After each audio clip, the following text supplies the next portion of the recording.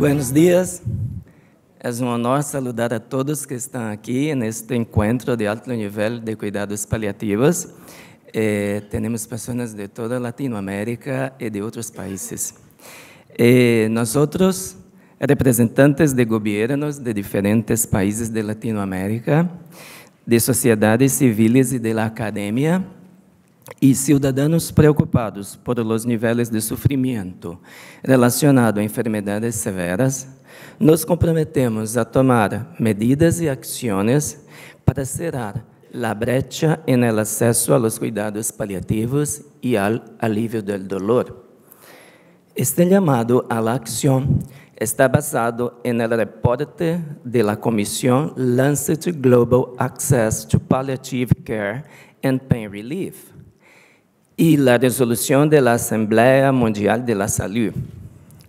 La Organización Mundial de la Salud estima que cada año en Latinoamérica casi 4 millones de personas podrían beneficiarse de cuidados paliativos.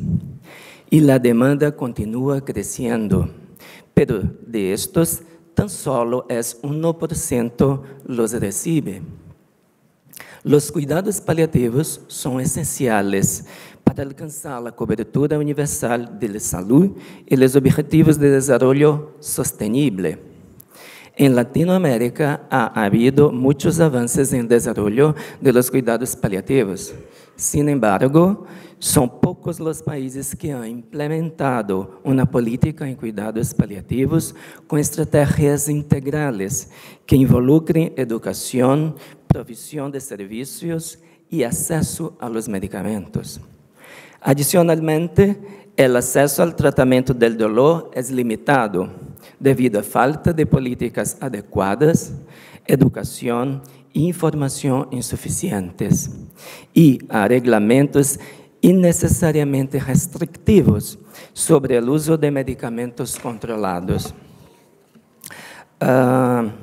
Nosotros vamos a tener en este primer momento una sesión hasta las 10:40.